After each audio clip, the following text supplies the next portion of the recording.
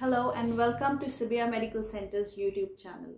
I am pulmonologist Dr. Sibia and I am going to be talking about some evidence-based practices based on the best available medical knowledge. Because there's a lot of misinformation that's floating around regarding COVID, and it's essential that to deal with this pandemic, we have the best practices available, and awareness about this is essential in public.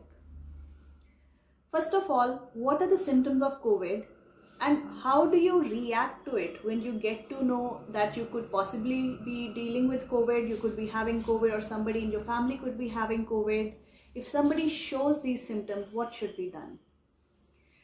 The symptoms commonly seen in COVID are fever. It could be low-grade fever, it could be high-grade fever. Cough. It could be with expectoration, as in with sputum production, or it could be without sputum production. Generally, there is dry cough.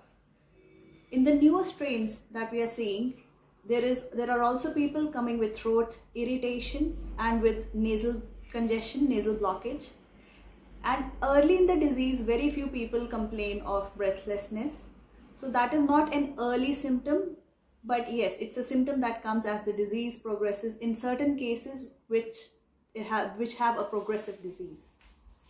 So if anybody in your family or if you yourself get any of these symptoms, then what should be your reaction to that and what you should be doing about it? First of all, you should be self-isolating, or the person in your family who has COVID symptoms should be self-isolating, which means that they should be moved into a room, single room facility with an attached toilet. Nobody else should be entering that room. The person should not be going out in the common areas of the house, should not be going to the kitchen or going to the dining table to fetch water or fetch anything.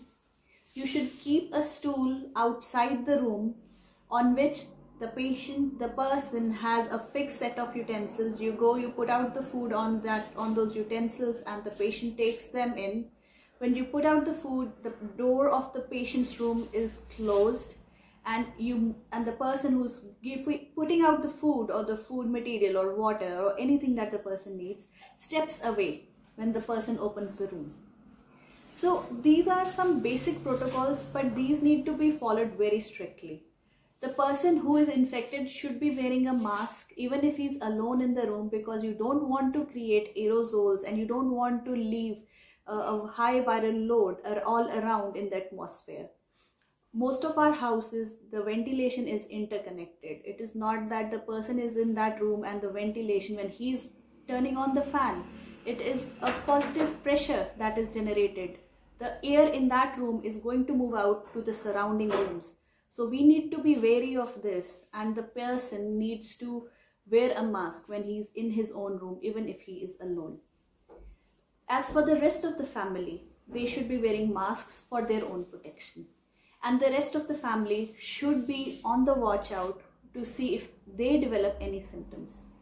You should immediately get in touch with a doctor who foresees and who's overseeing all your treatment and supervising you and is there with you, observing you and monitoring you on the phone throughout these symptoms and as the disease progresses.